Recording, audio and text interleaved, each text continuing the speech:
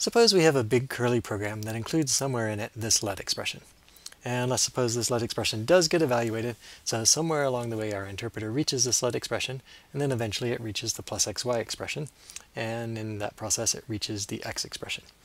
It's going to resolve x by doing a lookup in the environment, but where will x be in the environment?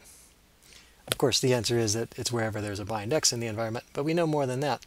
Because this plus expression happens in the body of this let, we know that x will have just been bound to 88. There will be an extend environment with bind x88 just before interpreting this body expression.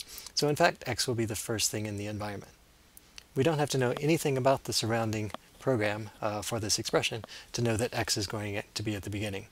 And that suggests that when we look in the environment looking up things by name, we're in a sense doing too much work because we could have predicted that x was going to be the first thing.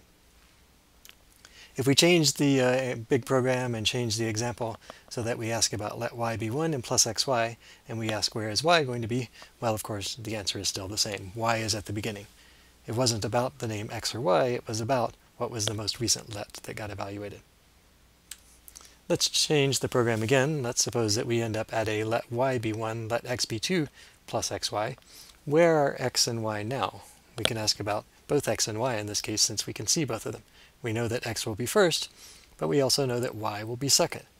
And that again is because when this let adds x to 2, it's adding to the environment that is the body for this let, where y was just added to 1.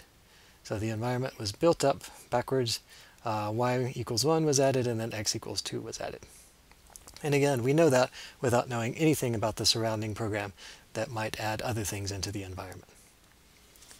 If we change the program so that the plus xy is not immediately in the body of the let, but is under times, the answers are still the same. That's because times doesn't affect the environment. It's only let, or really lambda, let is just a pattern for lambda, that creates bindings in the environment.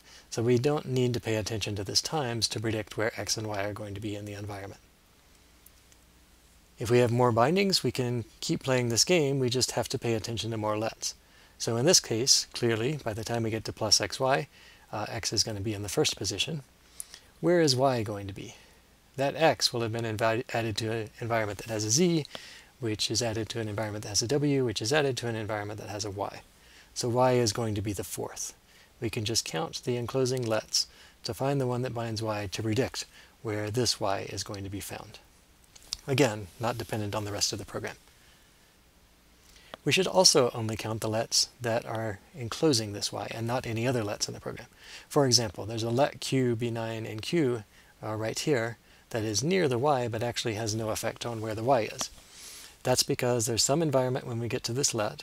That environment is used for the right-hand side where q is added, but once we look up q and return, the value that we bind for z is added to the environment of the let. That is the one that just has w and y. So when we're trying to figure out where y is, we know it's going to be the fourth thing, no matter what these right-hand side expressions look like. All that matters are the enclosing bindings for this reference to y. So the general point here is that for any expression, when we have variable references, we can predict without running the program, without looking at the whole program, without looking at other subparts of the program, where different variables are going to live in the environment.